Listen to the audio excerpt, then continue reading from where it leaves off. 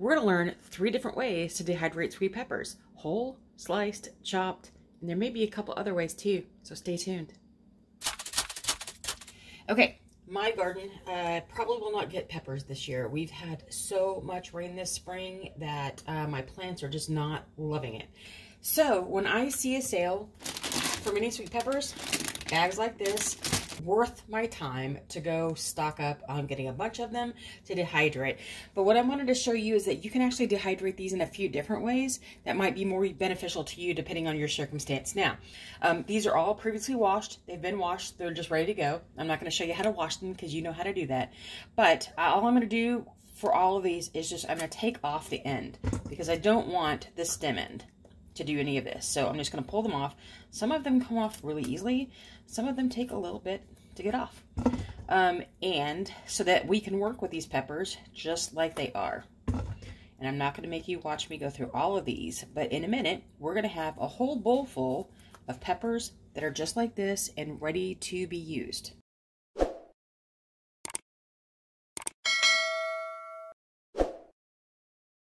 Okay. So here's the thing about dehydrating peppers whole. Oh, see, that just came off. That's going to be what I'm going to show you this way. We'll use this as our example. Usually with bell peppers, you cannot dehydrate them whole so easily or efficiently because their walls are pretty thick. But the sweet pepper, especially these smaller ones, go right in that point of not being able to dehydrate them whole versus being able to. What you want is a pepper that has a real thin wall. Like take any of your hot peppers, jalapeno, habanero, any of the small chili peppers. Those kind of peppers do really well to dry them whole. Poblanos, all those kinds of things. When you get into the bigger, thicker peppers like sweet peppers and bell peppers, that becomes harder because the walls are so thick that it takes them so long to dry that you're having a hard time getting inside the fruit as well as outside like this. So and the cool things about these sweet peppers is that there are so few seeds in it. It's just right there. You're not having to dig out a whole bunch of stuff. And it makes it to where these are pretty low maintenance kinds of fruit to dehydrate. All right, so I'm going to get busy here. I'm going to just fast forward through all this so you don't have to watch it all. Okay, now before we get started too, I want to talk about there are so many ways to do this. There is no right way. There's no wrong way. You may choose a different option. And if you have a different way that you like to do these, drop it down in the comments below because that way everybody can kind of see all the options that are available. What I'm going to do is I have taken off the tops of all of these peppers now. And a variety of them are going to be done whole. But if I'm going to do them whole, what I am going to do is either I can take the top off and leave it open, sort of like this is, so that the air gets all in and it dries just like this. Okay, you can do it that way, or you can just go through here and just make some slits in the skin, because what you're wanting to do is make sure that any of the moisture that's inside of this has a way to escape, or you're going to run into an issue of case hardening, which is when you dry something too hot or too fast, and it will make the outside of your fruit or vegetable firm up, get dry on the outside, and make no escape for the moisture that's still on the inside of the fruit or vegetable. So your piece of produce maybe look dry, it may feel dry, but even if you condition, you don't always catch it because it may take a little longer than the 5 to 7 days. You might find about in a month or two down the road, everything's molded because the moisture that's on the inside of this, it never had a means of escaping, will now be, you know, molding from the inside out. So if you're going to do them whole, make sure that you go through any of these and just poke into the skin. And I'm going to leave them whole. I'm not going to cut the ends off because I like the way it looks when it looks whole and dry. Find some smaller ones because I'm going to do the smaller ones whole. Okay, for some of these also, I'm going to go ahead and just cut the top off. I can always use those in the mince that I'm going to do in a few minutes. I can just run them through there. But I'm just going to pull these tops off. I am not going to worry about shaking out any of the seeds because right now I am not too chuffed about it. They will come out when you dry. They will just shake right out. So I'm not really worried about this right now. You can easily just pop that out and you're all done. Okay, what time is it, kids? It's mandolin time. And what does that mean? Gloves. Yep, you gotta have your cutting gloves because it's necessary. So here we go. We're gonna take a whole pepper. We're gonna make this go to 1/4 inch, okay? we want a 1/4 inch. And all you have to do is just slice.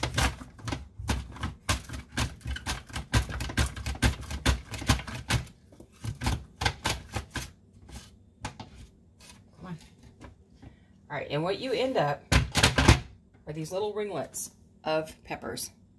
Now, depending on the way your pepper is shaped, see, these kind of broke up. Some of them broke up, but then here we go. We have some just little ringlets, kind of like you would do with jalapenos.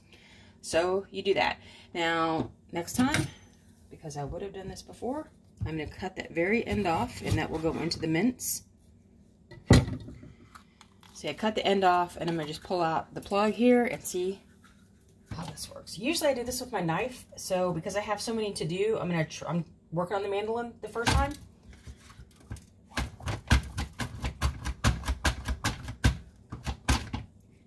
Yeah, it takes a little bit of strength to hold it. It loses its structure kind of when you're doing this. So this is probably best done with a knife, depending on how good your mandolin is and how good your knife skills are. So then you also have the option of just walking through and just making the slices yourself, because it may take a little extra time. Yeah, but you can still do it.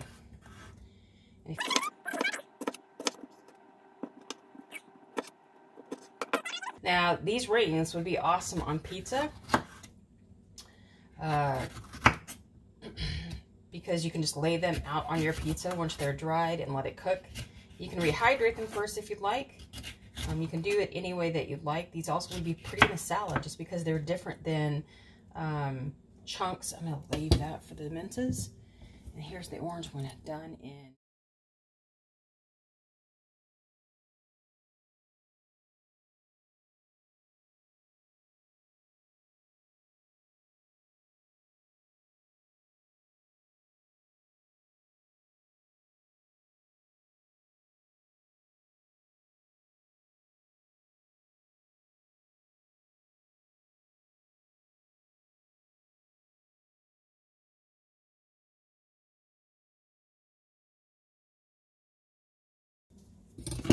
You can see how these rings, how they look. They're just going to be so pretty on a pizza, or maybe some other kind of application that you can think of. Look how pretty those things are. Okay, I'm going to finish chopping up some of these and getting the slices done, and then we're going to move on to the mince when I'm done.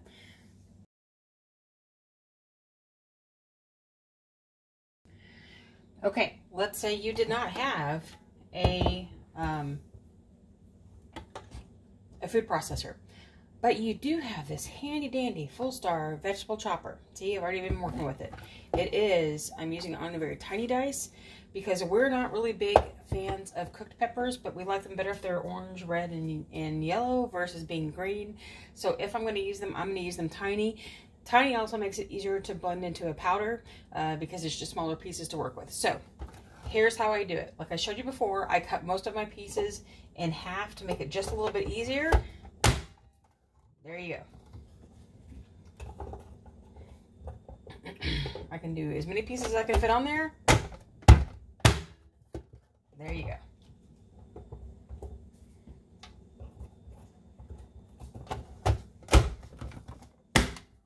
Every once in a while, the ends of those are a little thick and it makes it a little harder to get through. And this does take a little bit of strength.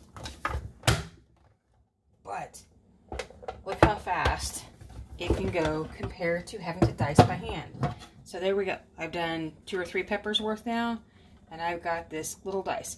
Now, something I am going to warn you about. When you're putting this on your trays, and I'll probably say it again, or I'll edit one of them, this will stain some mesh trays for your dehydrators. So I would suggest that you use parchment paper when you're loading it, because it will keep your trays from your mesh from I should say mesh, I'm sorry. It will keep your mesh from staining if you care about that. I'll do a few more of these, and then because I can now do it, I'm going to break out my brand new food processor and do the rest of these. There we go.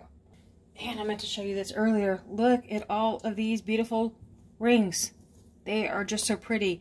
I have never pickled these. Have you ever pickled regular bell peppers like this? What did you think?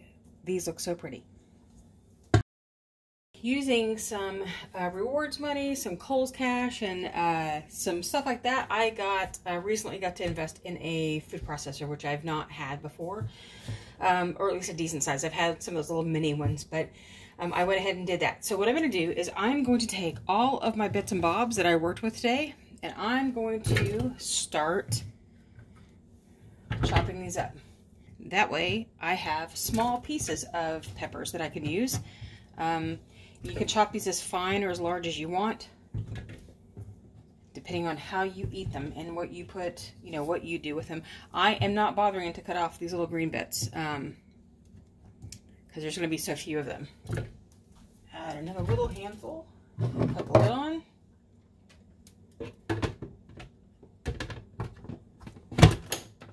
There we go. Are you ready? I'm ready. First time using it. Here we go.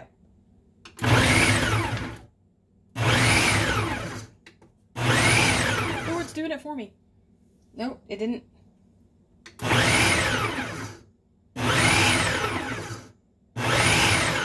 How cool is that? All right.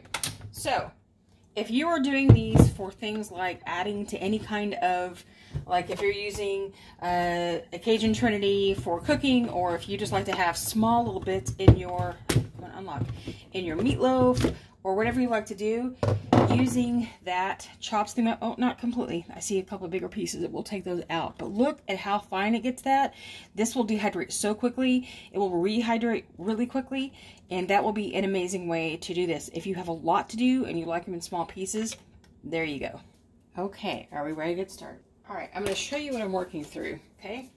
So, because I know that these will stain my sheets, probably, especially the ones that are cut up the most, I'm going to go ahead and I found some old Teflon dehydrator sheets that were in my pantry that I had forgotten that I had. They were with my foil and other stuff, and I didn't realize that's what they were. So I went ahead and cut them down to fit my Kasori sheets, because I don't want to stain my Kasori mesh any more than the couple of pieces that already are. And so this will work just fine. And now remember, there are certain sheets you cannot cut down because the fiberglass that's on the inside, especially the silicone sheets, you don't want to spread that, but these Teflon sheets are safe to do. So first what I'm going to do is just go ahead and spread out these, the rings. Now this is probably going to take a sheet or two. I may not be able to get everything on this first round, but I will still do this. I love these. I think they're pretty, like I've said, like, you know, how many times I've already said through this, they will make great additions to, like, you know, a pizza topping that you can add, that you've got in stock, that you just throw it on. You can also go ahead and just rehydrate them first. The thing about peppers is that when they're dehydrated, they're still raw. So if you're used to having well-cooked peppers in something that you're eating, you want to make sure that you give these things plenty of time to cook while you're doing something. So either through rehydration with really hot water, and then cooking it longer, because it's rehydrating still does not cook. It just introduces water back into the piece of produce that you've dried, or you know, just putting on raw. But make sure that you give it plenty of time in the thing that you're cooking that you want to have, that it allows it to actually rehydrate plus cook. Many people are put off by peppers when they've dried them because they put them in, they think they're rehydrated. That means it's ready to go, and when they bite into them, they're like, no, these don't taste good. These are not what I expected. So here is a tray of beautiful rounds. Can you see that? Look how pretty that is. Okay, a couple of loads full. I may have to pull out my Nesco to do the rest of these. All right. I'm not going to pull off the Excalibur because it's too big. So then also what I did with that mash that I did in the mixer, I went ahead and just let it drain for a while because it's going to release a lot of water. So I just set it in a strainer. You can even see here where it's starting to. And I'm just going to pour this out on my sheet and spread it out the best that I can. Now this won't be perfect because there's a lot of it here, and I don't want to take up a second sheet. And I may have to. This is a little too much, I think. Yep, we'll have to do a second sheet. All right, so I'm going to do that real quick so you don't have to watch the mess happen.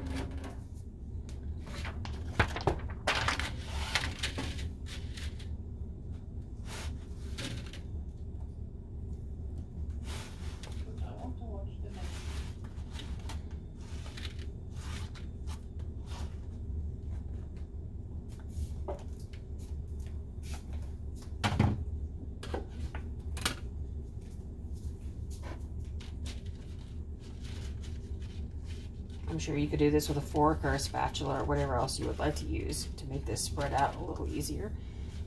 Toss some of those for soup later.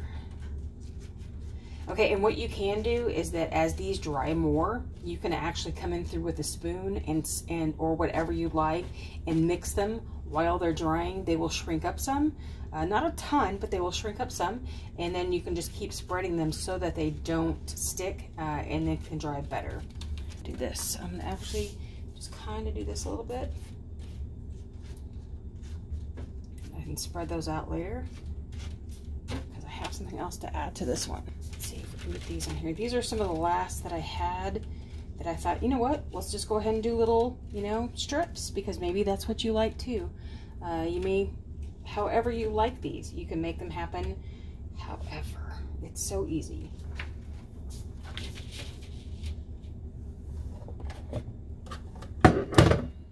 Now we're going to take some of our regular dice and throw them in here. Yeah, I think this is going to be a 2 dehydrator day. That Nesco is going to get brought out and used as well. Okay.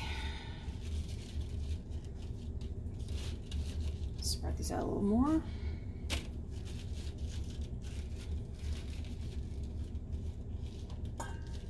Now, just like with the smaller bits, I'm going to, you know, let these dry for a while, then go through there and kind of mix them around, make sure they're separated.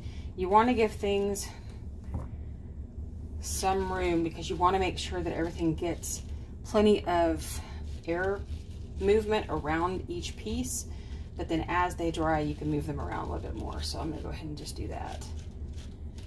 See if I can spread these out just a little bit better. Okay, there's that. Okay, all of our trays are ready to go. Just want to show you a little quick behind the scenes as I'm starting to take pictures for the blog, but I don't know if you can see this, but you can start to see how these have been on for about 4 hours, and already where the holes are, you can see where they're starting to already pucker. The ones that were thicker and a little harder to do are not puckering so well. It's just going to take them longer to go, but you can see where it's starting to work. This is already dry right here where it's starting to dry off. There you go. So I just wanted you to see a look of what it's like kind of in process, how these are drying. So let's take the tour. On the bottom, the chopped up variety for adding to soups and stews and whatever. Then we have, same thing, diced. There we go. Then right here in the middle are the whole and half and quarters that I put in. And they just barely fit with that tray above, so I didn't have to take one out. But it does lift it a bit. They'll shrink after a while. Then here we go with our rings. More of the chopped, and remember that while this looks like it's all close together, I will spread it out as it dries. Then we also have the slices back there, and then one more tray of rings, and then I'm about to load the Nesco and get it going with more peppers. So to start this, it is 125 for however long it takes. We're just gonna let it go. It's set right now for 29 hours, but it'll take what it takes. I can restart it whenever I need to. All right, here are our trays. The Kasori loaded, the Nesco not loaded, just a couple. And I'm gonna tell you, people ask, the Kasori is so quiet. All the noise that's coming right now is from this Nesco. All right, so in about, some of this stuff is gonna take overnight into tomorrow. Some of this stuff is going to be just a few days, so we'll update along the way. And now the cleanup, and this isn't the half of it. When you have a big project that you've been trying to work on, because I did a lot of these peppers, try to make sure I got photos of everything, all the video of everything, and now I have to clean up. All right, here we go. So full disclosure, these have been in their dehydrator for a few days. Not because they need it. It's because we've had some life things happening in our home that just needed me to be able to walk away. So I'm thankful that with most things, when you're dehydrating them, you cannot over dry them. So these were dry within about 8 to 12 hours, but I just had to leave it here because I couldn't deal with taking care of them at the time. I needed to be able to step away. And so here's the result of dried. This was the dried mash. Here is the dried dices. They are all well dried If you drop them on a counter, can you see this? You'll get a ping instead of a plop because they're dry. Here are the whole, I'll get back to these in just a minute. Here are the first set of rings. More of the mash. The second set of rings. And then here were the extra in the nest go right there. Okay, now before somebody starts yelling at me about, good grief, that costs so much to run your dehydrator. Oh, yikes, I'm just losing rings right there. In my area, with the cost of electric, my dehydrator only costs about 50 cents a day to run. So I just, in order to save the food and take care of it properly, I just let it run because I was okay with that. All right, so what I wanted you to see now, I keep making a mess, trying to get these back in. Sorry. There we go. So here are the whole ones. They've had about 3 full days to dry. And here's where we're at. These are, you can hear they're crisp. They are almost dry. Now I'm going to go ahead and say that these probably need at least another half day to make sure they are good and dry. They're not quite crunchy. They're still just a little bit bendy. I would want them drier for storage. And that one's good. Then we have a couple of these that were smaller ones, and then we have lots of really small ones. Then here is the ones done in half, and that one's totally ready. And then, you know, we've got some other slices. So these really, the bigger ones could probably use another day to dry, just to be sure, you know, at least a half day. So I'm not gonna finish with those while I can go ahead and get this video out, but you can see what these would look like when you're finished. They are shriveled up, dry. If you were to crack them open, it would just be hollow. I mean, I can go ahead and just crack this one open right here. This one's just about done. Oh, not with one hand. I can't. I'll do it on the counter. But I just wanted to see what they look like coming out of the dehydrator. So let's move to conditioner. Can you tell that's been my week? That's been my week.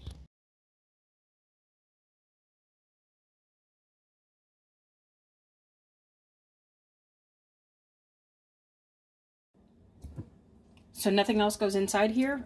There's no moisture absorber. There's no Descampac. You don't put anything in here. What you're looking for is naturally occurring moisture to take care of it if it happens. If you put a moisture absorber in here, it may not absorb enough moisture, but you're thinking it's taking care of it. And then when you go to store it, it turns out that there's actually more in there. So what you want is 5 days on the shelf, shaking it up like this to see if anything sticks to the walls that can't easily shake off. There's going to be a little sticking sometimes. That large clumps don't form and that you don't see moisture around the jar. So next, let's get to putting our rings in.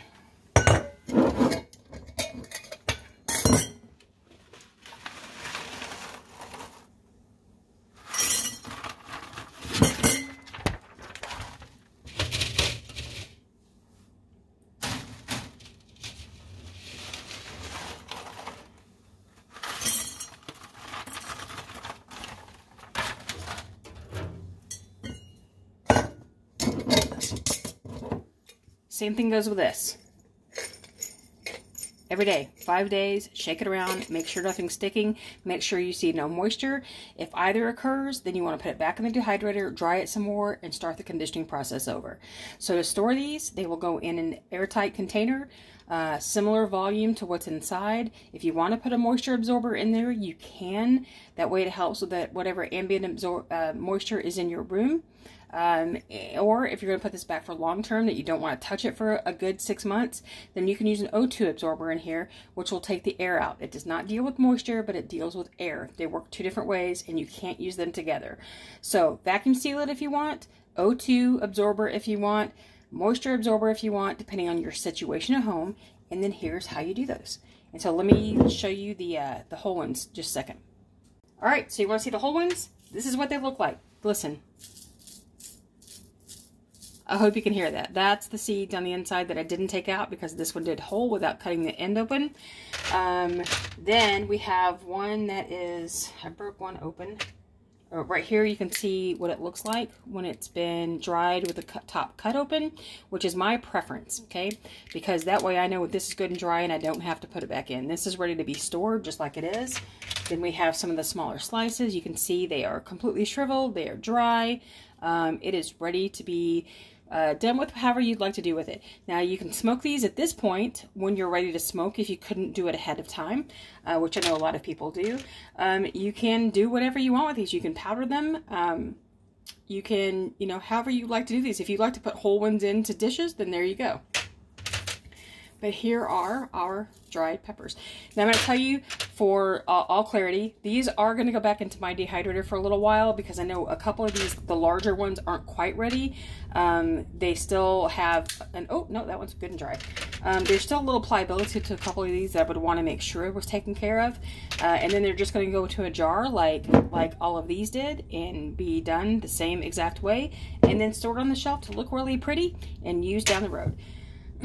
So I hope that you enjoyed walking through this process. If you have questions, leave them down below. There will be a recipe card that you can print off on my website if you just click the link that's in the description box. And thank you so much for watching. There'll be new videos right here for you to see, right there and right there. And I will see you again next time. Happy dehydrating.